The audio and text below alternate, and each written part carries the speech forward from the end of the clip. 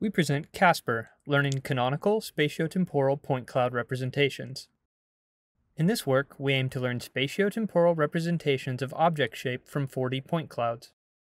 Given a partial and irregularly sampled point cloud sequence, we want to aggregate information over time to reconstruct object shape, as well as encode the input to enable sampling the sequence at any desired spatiotemporal resolution.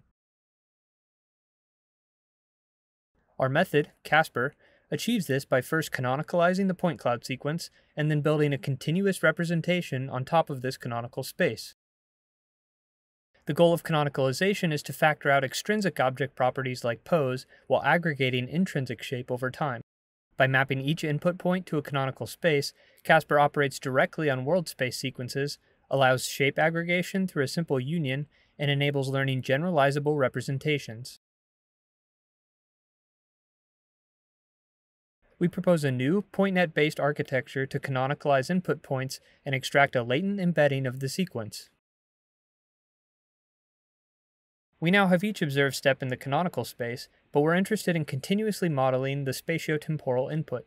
In other words, we want a representation even for unobserved time steps at arbitrary temporal resolutions. To achieve this, CaSPR uses a neural ordinary differential equation in the latent space. Neural ODE trajectories compactly encode the change in object shape over time, and can be solved up to any desired time step. Given the latent representation of the object from the ODE, we want to continuously sample the underlying partial object surface. To do this, CaSPR learns to map 3D Gaussian noise onto the object surface. This continuous normalizing flow supports arbitrary spatial density and captures the natural point distribution observed in the training data.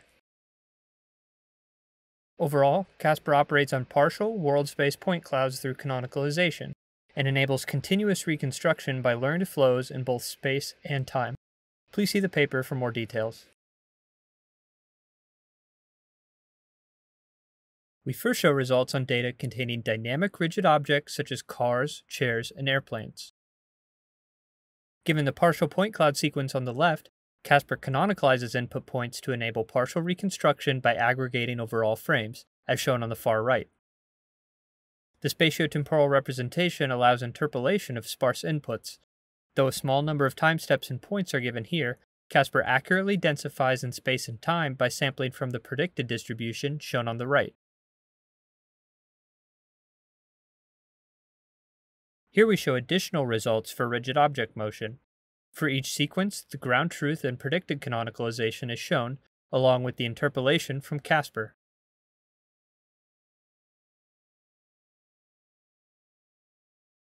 In these examples, we see how the Gaussian distribution is mapped to the object surface by the normalizing flow.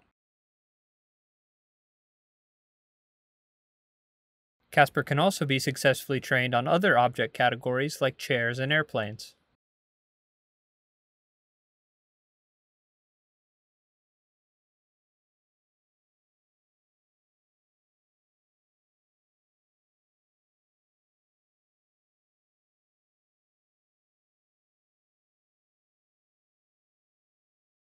Next, we evaluate on a dataset containing cars undergoing non-rigid deformation. CaSPR accurately interpolates these motions and naturally maintains temporal correspondences. It can also be trained to canonicalize for deformation, which gives the true underlying shape of the car, as shown on the right.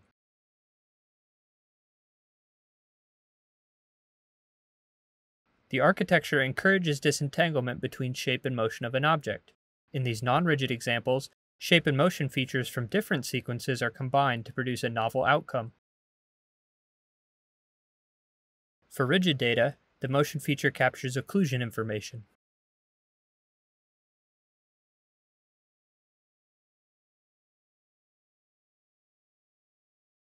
CaSPR can be used for other applications like camera pose estimation, correspondence estimation, and propagation of labels across time and objects. Please see the paper for more examples. Though results are promising, the interpolation quality of our method is limited by the normalizing flow, which may fail to capture fine-grained details. Canonicalization is also susceptible to ambiguities from partial observations and object symmetries. Thank you for watching.